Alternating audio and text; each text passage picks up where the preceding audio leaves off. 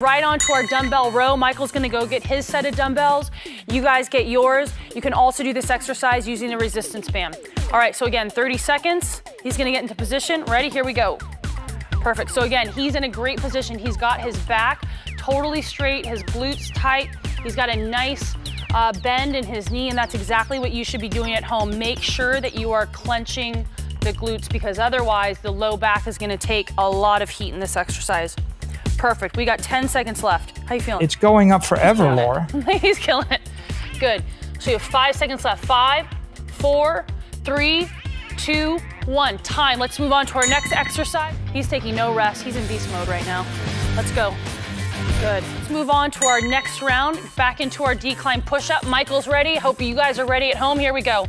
Again, guys, you want to get as many reps as you possibly can in these 30 seconds. If you need to take a pause for a couple seconds and then keep going, that is fine. I'm in charge here. I know what's going on. So Michael's staying nice and straight. He's not letting his torso drop down to the ground. Michael is in perfect. This is exactly where your knee should be. It's not coming out over the toe, and all of his weight is right in that heel.